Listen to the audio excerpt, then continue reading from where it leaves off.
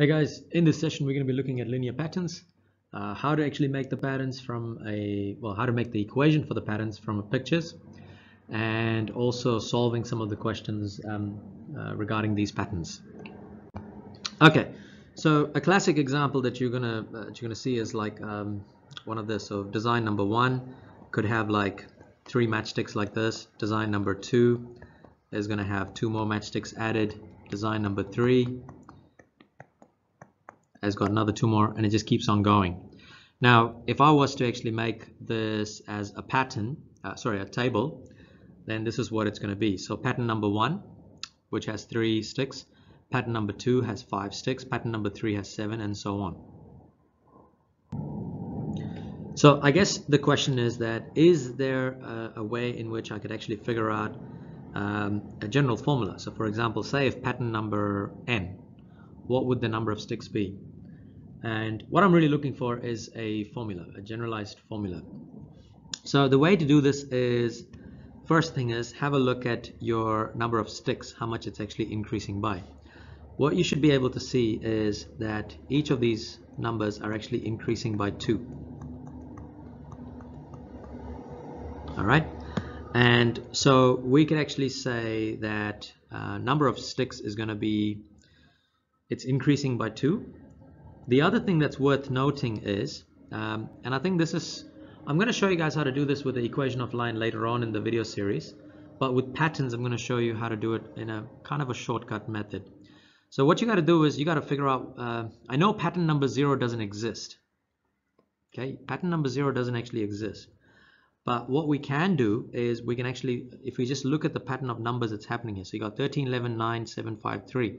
So the number before it, it's got to be 1. The reason it's 1 is because we know 1 plus 2 equals to 3.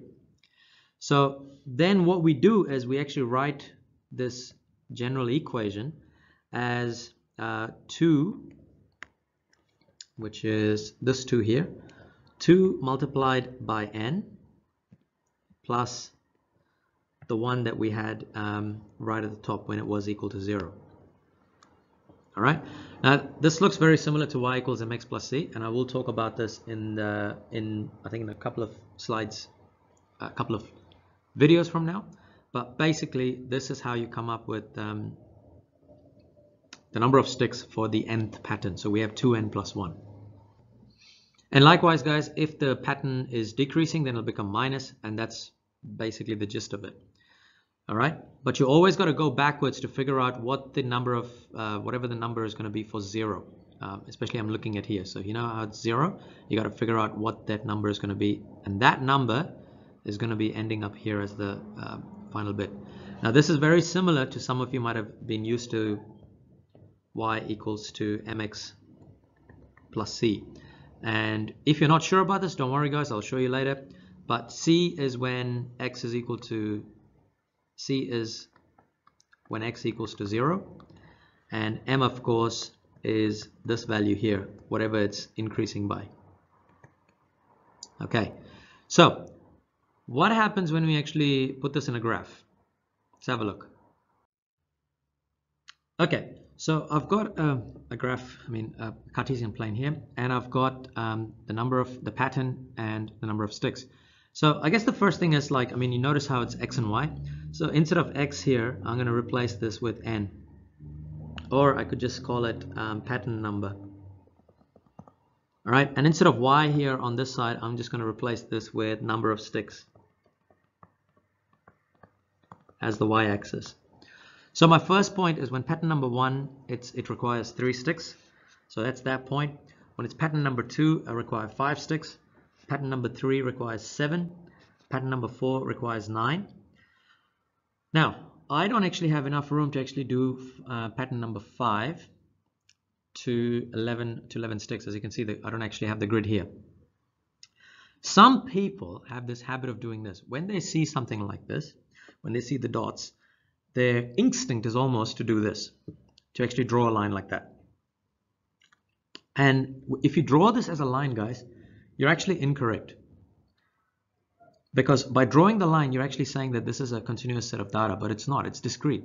And for those of you that don't know what discrete or continuous, discrete is like, see, in this case, you can't actually have pattern 1.5. Nor can you use, like, for example, if I look at, say, if I'm looking at 1.5 pattern, okay, maybe not 1.5, let's say 1.25.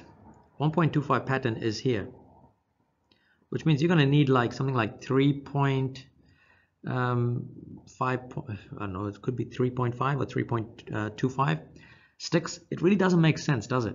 So that's why you have to be careful of when you draw the line and when you don't. So in this case, I wouldn't actually draw the line. I would actually just leave it as these little points, and this is called discrete points. Okay, so we've got the equation, and then we've got the graph. Now we go to some of the questions that they could potentially ask. So this question is, how many sticks would be needed for the 25th pattern? All right, now we actually had the equation as 2n plus 1 as the general equation for the number of sticks.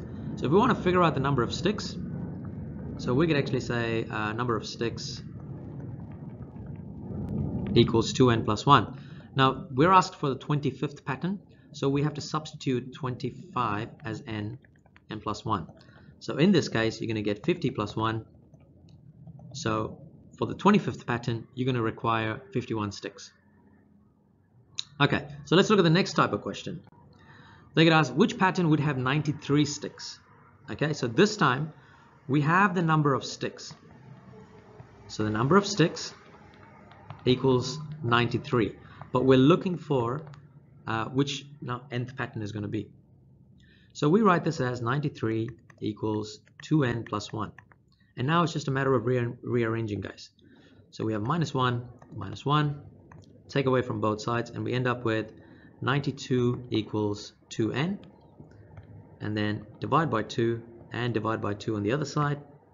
And what you end up with is 46 equals n. So we can say that the 46th pattern has 93 sticks in it. And that's basically it for linear patterns, guys. If you have any questions, pop it in the comments below. Thank you for watching.